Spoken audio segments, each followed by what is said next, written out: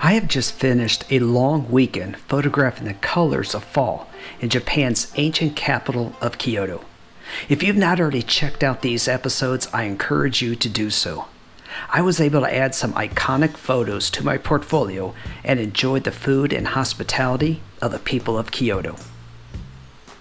Tonight, I'm going to take advantage of the views outside my room at the Yokohama Bay Sheraton Hotel. The area outside my room is a bus terminal with a lot of very vibrant lights. It is going to make some great long exposures.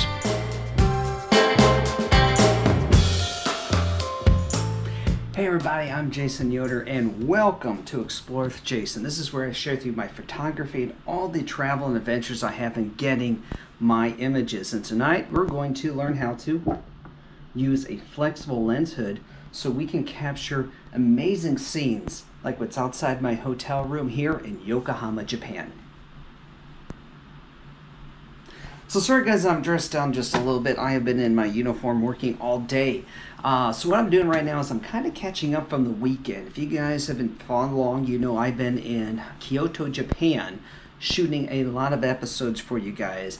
And just finished up a day of work in Yokosuka, and now I'm just trying to wind down a little bit. But I thought I'd take an opportunity to photograph outside my window. This is what it looks like. So it's a very colorful environment out there. There's a lot going on. Now, I'm not doing this for stock photography purposes because there's way too many advertisements that are out there. But I did it so that I can try this little device out here, which is a lens hood. So this is not a rigid lens hood, and the really cool thing is it allows me to press it up against the window with different angles of the camera. Now, truth be told, I actually bought this about a year and a half ago in anticipation of coming here to Yokohama. There's a large building I'm hoping to have time to get to. It's called the Yokohama Tower. It's got a great observation deck, but the problem is when you're shooting through glass like this, even if I turn off all the lights in this room, the light coming out is going to reflect off the curtains or off me, and you're going to see reflections in the window. This is going to help significantly reduce the amount of reflections that we see. So let's go ahead and get this thing set up. Now I am trying out the Canon RF 24-70 lens for this particular trip. Rented this lens so I can get an idea of what, whether or not I want to purchase this lens or not. Now one thing I did notice, I left on my circular polarizer from all of the landscape photography I did with the fall colors this past weekend. So I'm going to go ahead and take that off and set it down here.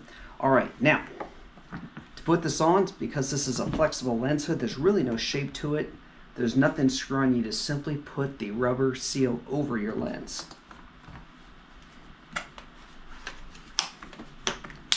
And there we go. We are set to go. Now I've got my tripod mounted over here really far against the window so I can put the camera up on it, and that's going to press this flexible lens hood against the window and allow me to also maneuver the camera around and get the compositions I want. I'm hoping to do here is to do a panoramic image using the lens hood. So to do panoramas, you do have to take full control over everything in the camera, the white balance, the shutter, the aperture, the ISO, and of course the focus as well. So if you guys want hear one of these sites, I'm going to put a link to an episode about how I do my panoramas so that you guys have a better idea of how I create these in Lightroom. But I've got to capture some images to do that, so let me go ahead and set this up.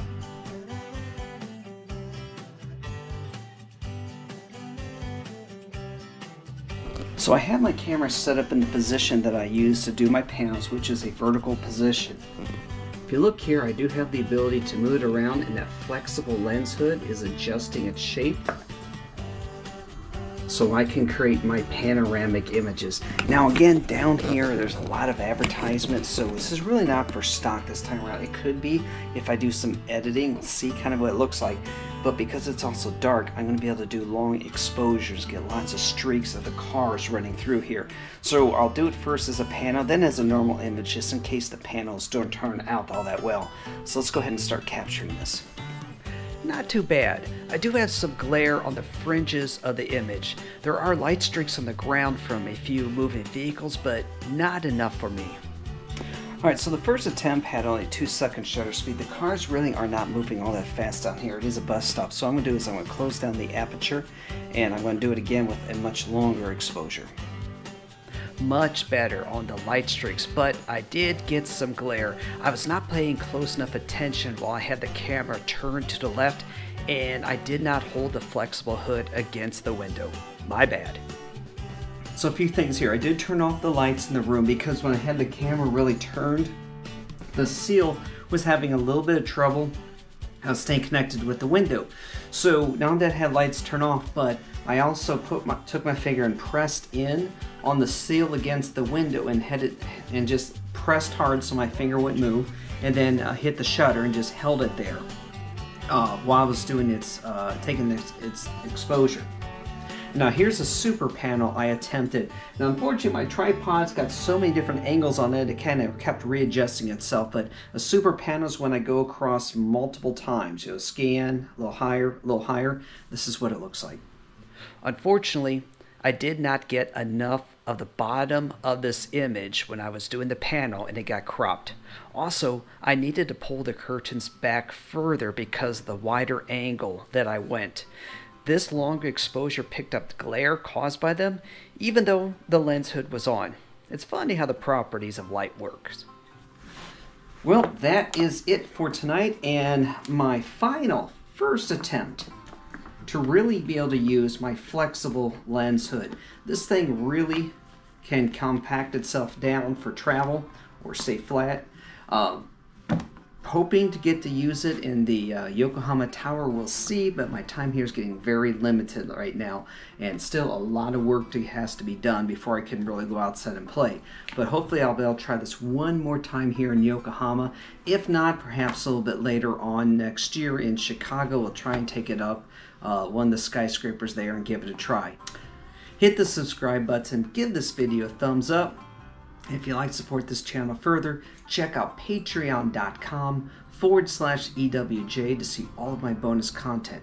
And also, if you can, consider opening your hearts and your home to a shelter animal in need. And if you can't, please donate to your local animal shelter. Take care, and I'll see you on the next episode.